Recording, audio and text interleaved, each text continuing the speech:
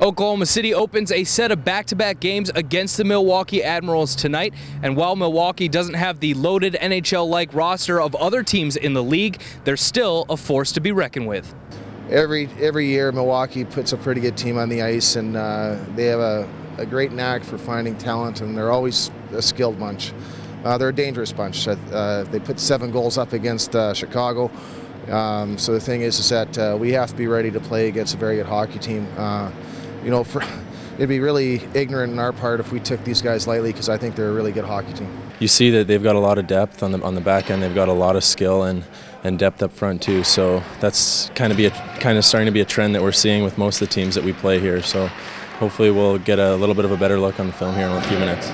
Taking a look at special teams for the Barons, Oklahoma City has been phenomenal on the power play, particularly at home, where they rank first in the league. When it comes to the power play, we've got, I think we got a lot of skill up front and on the back end that we've been able to utilize, and we get pucks moving around and get pucks to the net, and we've had a lot of success here, especially at home.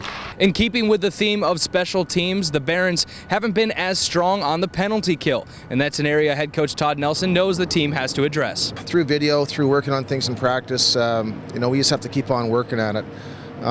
Lately it seems like every kind of shot that gets through, it's finding the back of the net, and you know, we got to do a better job of fronting shots, paying the price, get pucks down like when we can, and you know, anytime guys have second or third whacks at pucks in front of the net, that's not a very good thing. So we have to make sure we play stronger in front of our net.